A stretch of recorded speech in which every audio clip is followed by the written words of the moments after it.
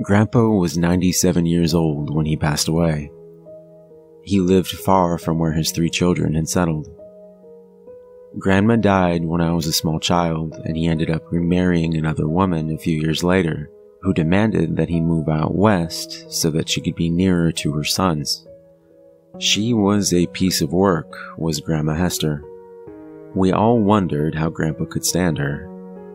It turns out that perhaps he couldn't. We're not precisely sure when he developed dementia, but it was probably years before we noticed it. He'd tell us about people he was speaking to or visiting with, or a trip he'd taken. Years later, after we learned he was suffering from dementia, we'd learned that conversation, that trip or visit never actually happened. For all we really knew, any story he told us from the last decade could be a false memory. We would have no way of knowing. Hester rarely communicated with us herself. Probably our first clue that Grandpa wasn't himself anymore happened a few weeks after he came back east to live with my parents. Most of my family had settled in one area. My wife and I lived in the south end of our city, as did one set of cousins. But my father and his 2 sisters all lived in the north, within driving distance of each other. A few of my aunt's children had moved out of town, and my brother had as well, but there were still enough of us for Grandpa to visit with. We would often have gatherings at my parents' house, where Grandpa would either hold court with some story, or just go to sleep. One afternoon, my daughter Brienne, who was in her late teens at the time, came in from playing with my cousin's kids and sat down at the table, where Grandpa had been napping. He suddenly woke and smiled at her. "Well, hello, Claudia," he said brightly. Claudia was my aunt, Dad's youngest sister. "I'm Brienne, Grandpa," said my daughter. "No," said Grandpa, almost sounding offended. "You're my daughter, Claudia." Later that same month, he told my aunts and uncles the story of how he came out east after living with Hester got to be too much. "I prayed to the Lord," said Grandpa, "and the next thing I knew, Martin was here." Martin was my father. I remembered him driving out to the tiny cold house on a hill in Colorado to get Grandpa. He had not come due to any divine intervention. He had come because Grandpa called him in the night and pleaded with him to come get him. We all loved Grandpa, but caring for him was not easy. For one thing, Grandpa had gotten it into his head that he was a young, single man with many years ahead of him, and the only thing missing was a young woman at his side. If he spoke for any length of time with a younger woman, he became convinced that she was in love with him and that perhaps she should be his new bride. Hester was even still alive at this point. He had forgotten her utterly. The women he made advances on included my mother, 2 of my cousins, and my own wife. Thankfully, he couldn't do much more than talk, so it was just a matter of politely changing the subject. But it got worse when he decided he could do things like take walks on his own or try to drive my father's car. Dad and Mom didn't let him go on walks by himself, but that didn't mean he didn't sneak away sometimes when Dad was away and Mom was in the basement. He had to use a walker to get around and simply couldn't do stairs, but refused to admit this to anyone, including himself. This led to a lot of falls. He would also get confused as to where he was or where he lived. At times during his walks, he would attempt to find the old family home that he had raised my father and aunts in, despite it having been long gone since before I was born. Dad picked him up from a police station where he had been taken after some patrol officers saw him wandering around, clearly lost. The time he tried to drive my dad's car was after that. He decided that the reason he had gotten lost is because he had had to walk. He managed to get the emergency brake off and rolled right down the fairly steep incline outside my parents' house, crashing into a fence. The damage was minimal, but after that incident, my parents realized he needed to be in a full-time care facility, It got worse after that. My father visited him 3 times a week. I have no idea how often my aunts went or if they even did. I tended to only go when there was a family gathering, and increasingly I began to realize that he had no clue who I was. He'd smile and greet me as though I was someone he had just met. He'd tell me about his children, describing them as little kids, and even go as far to invent a friend who was looking after them while he was in his home with all these old people. Grandpa was 93 at the time. He was much older than many of the others who lived there, but somehow they were the old people. He was not. When I say things got worse, I mean he changed.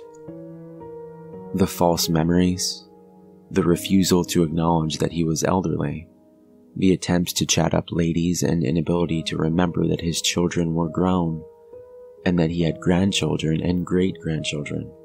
But he had never been violent before. That changed one night, when Dad was called to come to the facility quickly.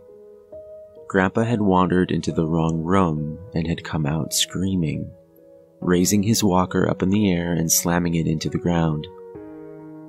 He even took a few swings at people who tried to calm him down. He began accusing the staff of stealing his things. He was bellowing as loud as he could. "Give them back! Give them back!" I wasn't there for it, and I still have a hard time picturing it. Grandpa barely raised his voice above normal volume during the last decade of his life. When Dad got there, they had gotten him into his room, and he was somewhat appeased. Somewhat. He had a can of Ensure in a tube sock and almost hit my father in the head with it when he came in. He apologized. Dad was one of the few people he always recognized, and said he had been waiting for the thief to come back. "A man who'd steal from me would just as soon kill me," he explained. The Ensure in a sock was his weapon to fend off the thief. Later that night, he told Dad about how much it had scared Florence. He hated that she'd had to go through that. Florence was my grandmother, the one who died when I was 6. He finished by saying that Florence had gone somewhere, and when he went looking for her, they told me she was dead.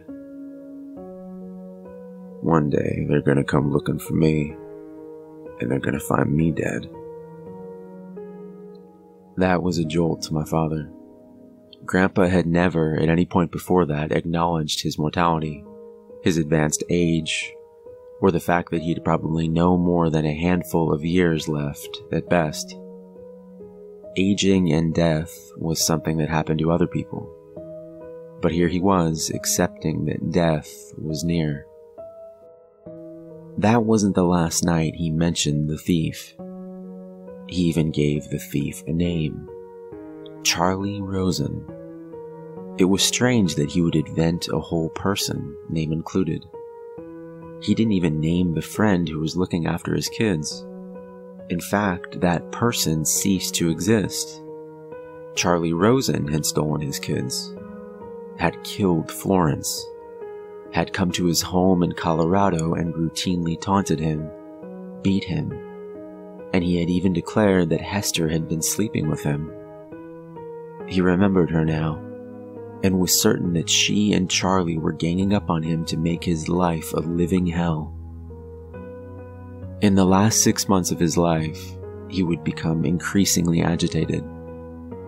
Dad could not have a single visit wherein Grandpa would not mention Charlie, and then the violence started up again. In one visit, Grandpa accused Dad of being Charlie and attacked him. After that, Dad's visits dropped to once a week, and he didn't stay long.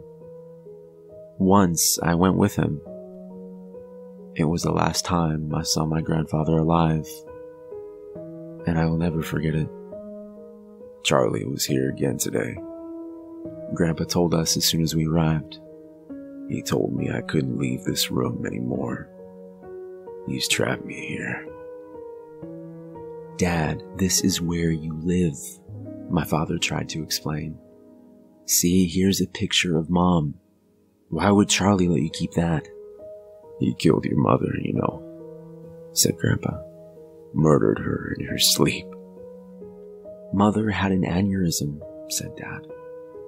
You and I decided together to unplug the machine. She died in her sleep, but no one killed her. No. It was Charlie. Grandpa's voice was not agitated. It was solid, like he knew for a fact what he was saying. He poisoned her, made something go wrong in her head. I didn't know it then, but I realized it later, after he introduced me to Hester, conned me into marrying her. He's my personal demon, that Charlie. Dad finally had enough. There is no Charlie, he said, nearly shouting. You aren't supposed to correct people who have dementia. It just confuses them more and makes them upset. But my father forgot this in that moment. Charlie is someone you made up. Mom died naturally. You met Hester at a coffee shop years after Mother died, and while she was not a nice woman, she was not unfaithful to you. So please stop talking about Charlie. Dear Lord in heaven, said Grandpa. He got to you. He told you to say those things. You're a part of it too. Grandpa, I said, why don't we start a game of checkers? Usually he loved checkers. I don't want to play any fucking checkers, screamed Grandpa. I couldn't have been more surprised if he'd hit me. Grandpa had never used profanity in his life. Bywords, he had called them, were only used by bad men as far as he was concerned. Not with you, not with him. Charlie Rosen's pet demons. He comes to me every day. He talks to me about Florence. He taunts me. He reads my mind and he takes thoughts away and puts in new ones. Worse ones. He tells me about how he rapes my little ones. How he and Hester keep them half-starved and chained in their basement. I can't stop him. He will go inside my mind. He's controlling me. We left after that, without saying goodbye. Driving home, I almost wanted to cry. This kind, loving man was ending his days as a raving, violent lunatic. It wasn't right. It wasn't fair. What kind of monster was this Charlie? That thought stopped me cold. For an instant, I had accepted that Charlie was real. Giving my head a shake, I resolved to think about something else. But an image of Charlie had been forming in my mind. Beginning a few months back, when Grandpa had first started talking about him, I only now realized that when Grandpa spoke of this demonic man, I was picturing him in my mind, and I could see him clearly. I thought of the last time I had visited Grandpa in that tiny house in the mountains of Colorado, when I was a teenager, sitting at that little round table while Hester served us some of her inedible glop.